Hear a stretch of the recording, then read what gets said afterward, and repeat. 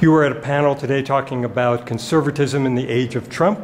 What about doing history in the age of Trump? Well, I was listening to the panel, and it was a very interesting experience. I mean, partly because there were so many people, that's really a kind of exciting atmosphere. Very often at these conferences, you feel that you're in the presence of three old ladies and a cat. The atmosphere is so somnolent and the audience so sparse. But, this was a vibrant session. And obviously, it touched nerves because there were people it emerged from discussion in the audience, there are people who are actually worried about their tenure or whether, if they're teaching assistants, they're going to be able to carry on in the classroom in state universities or in high schools, where the power of the populists and the elitists is so great that they genuinely feel that their livelihoods are threatened. And I found that touching and disturbing. But it was a very American-centric occasion. It was about teaching conservatism in the age of Trump. And if there was one thing that everybody seemed to agree about, it was that Trump isn't a conservative. But the standards of conservatism people use are all American standards. And nobody referred to anything earlier than the 18th century. And people said that conservatism is a movement, or it's a state of mind, or it's a disposition. But of course, it's also a philosophy. And I thought that probably, what the panel needed was more global perspective, more long-termism, more longue durée. And I guess that's what the world needs in the time of Trump. A bit of perspective, because he's a blip. And all American presidents are blips, especially since they changed the Constitution to make, 2 terms the maximum.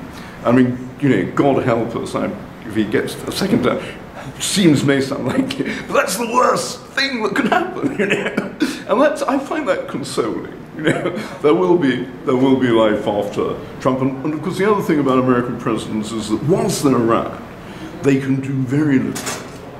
Except start wars, which I admit is a really big danger.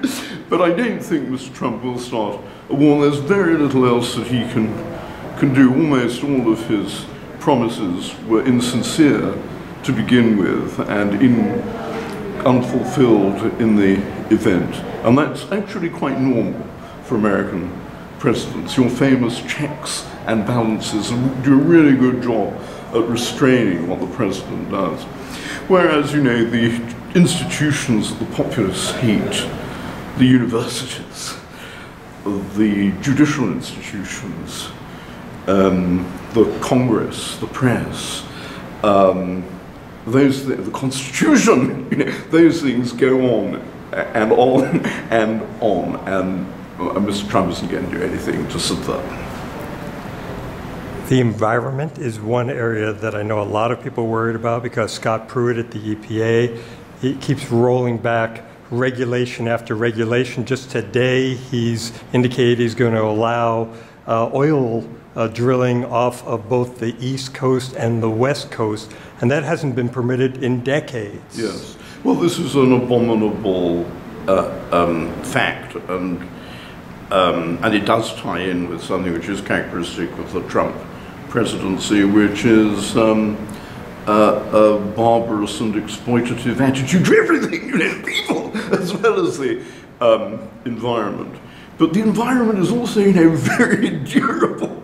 I think one of the most depressing features of human arrogance and self-congratulation is that we think we've got the power to wreck it. But we haven't, and in spite of our dismal record as stewards of creation, there are a lot of species out there that have been around for scores, hundreds, in some cases of some bacteria, thousands of millions of years, and they'll still be around after we're gone. And again, the amount of damage that the Trump administration is going to add to what we've already altogether done to the environment is actually going to be very small.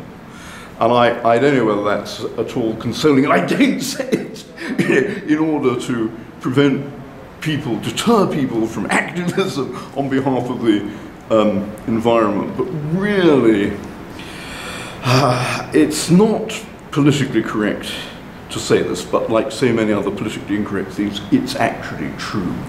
The environment is just bigger than all of us. George W. Bush, another president whom I didn't admire very much, did say one very wise thing, which is, nature is the world's biggest superpower.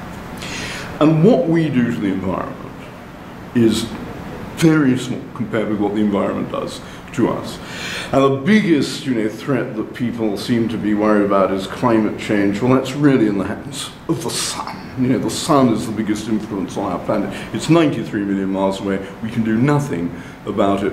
And even if the Kyoto protocols were fulfilled, global warming would still go on.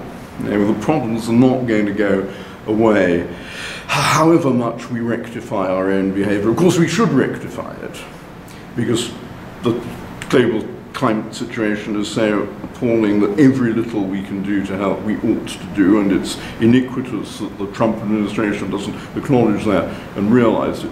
But we probably shouldn't worry ourselves sick over these failed opportunities, because the long-term difference that they're going to make is tiny. Thank you so much.